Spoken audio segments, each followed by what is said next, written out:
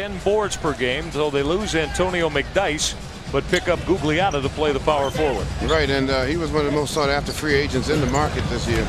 Sean Kemp will go glass as Luke Longley flew at him. First field goal tonight for Sean. You got to be a little bit stronger with the ball to make sure you at least get a foul shot. Second assist for Jason Kidd, who, as we said, just a tick under 12 assists per night. Sean Kemp will wheel inside. Well, he took Gugliotta strong. And opportunities, we got to limit those. Cedric Henderson, nice look to Sean Kemp, who flushed it strong in traffic. Person went on the back iron. Brevin Knight to start the Cavaliers away.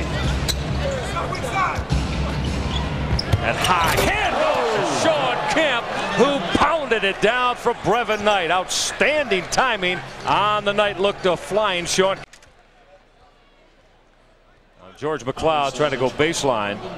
And Brevin Knight's going to get whistled for the personal foul. So the Cavaliers starting to fly around the rim now, getting things in transition. Well, they're opening up the game a little bit. Brevin recognizes it. Nice little shovel pass to Sean, and Sean is high above the rim. Nice dunk shot. George McLeod in his take a look at it from the other end. Sean knows how to finish. Yeah, McLeod in his 8th year out of Florida State.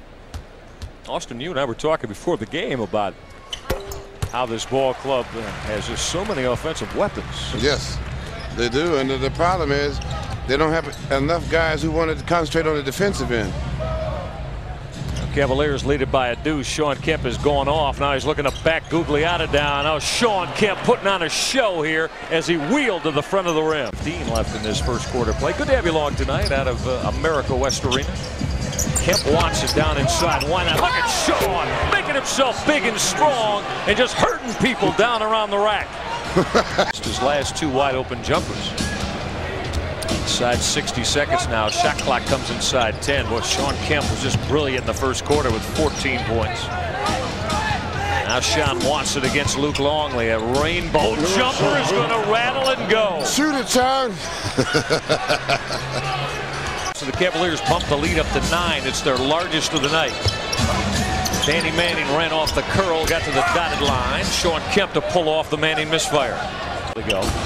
They miss his style of game, too. He fits in perfect with this type of offense. Terrific look from Sean Kemp to a flashing Brevin Knight, who got the roll. He's made an adjustment shooting-wise. That one went straight in. And well, 4 times this year, he's been over the 20-point, 10-rebound barrier in the same game. 7 double-doubles, so he's fit in very nicely here. You know, he's a 20 and 10, man. Sweet move by Sean Kemp that'll drop Sean in isolation. He just crossed over.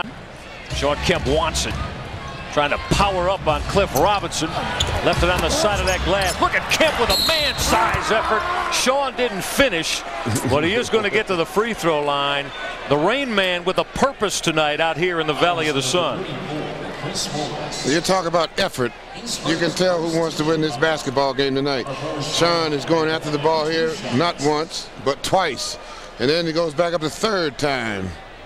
Goes to the line for 2. I think he's going to have to get his Band-Aid repaired here. Utah Jazz. Well, it means a lot because now they get a chance to salvage the road trip, because now they get a couple days off and they can be able to practice. And here's the big fella. He's finally here. Opportunity to sit down and spend a few minutes with Sean. Oh, absolutely. And all such strong things like this are much worth waiting for. Sean Kemp, absolutely extraordinary performance tonight.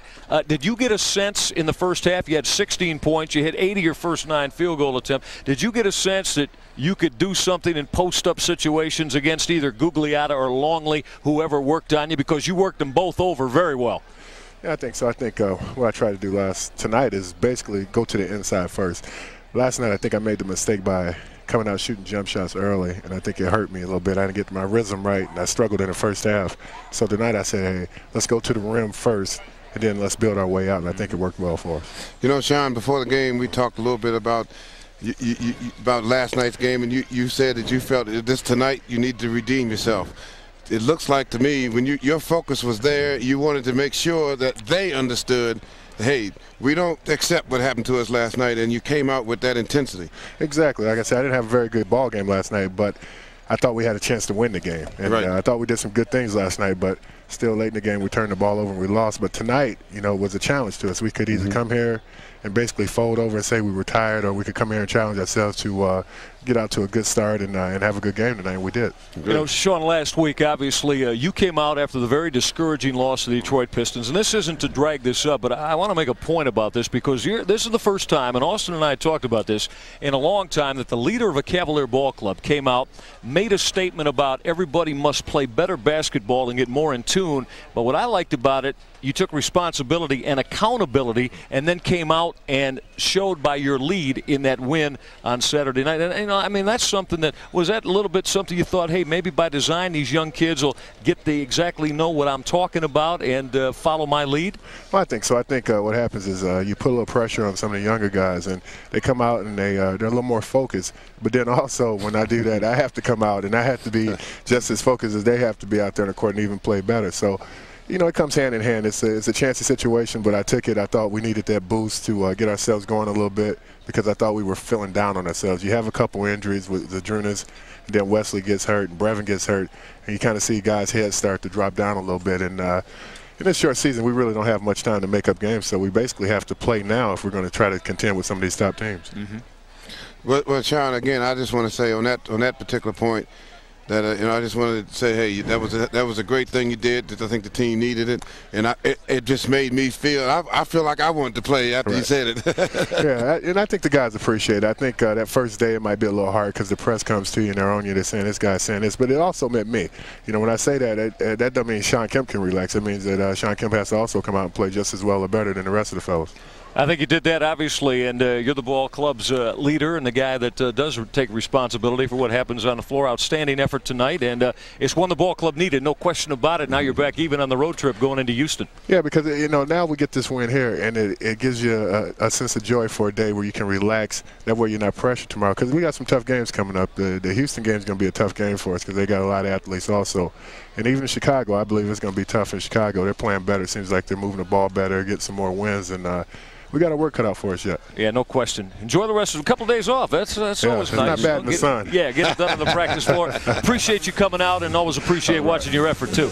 Sean Kemp, outstanding performance tonight with the 18 points tonight leading the Cavaliers. Now, next time we get together with you right here on the Cavs Television Network, it'll be March 23rd, and we'll see you at 7:30 when the Cavaliers get Rick Pitino and his Boston Celtics in the gun. And Pitino was having fun with the crowd courtside at the gun about 10 days ago.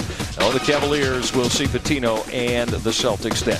Cavaliers get a great effort tonight from Sean Kemp and Seth Henderson. Cavaliers beat the Phoenix Suns to get to 8-9 on the year and 1-1 on the trip, 86-73. That's going to do it for us tonight out of America West. As Sean goes to work, we tell you our producer for this one tonight was David Dombrowski. We were directed by Patrick Murray, and Bob Price handled the statistical work courtside. For Austin Carr, happy birthday, AC. I'm Michael Regai. Thank you for your Cavalier basketball company. Until next time, so long from Phoenix, everybody.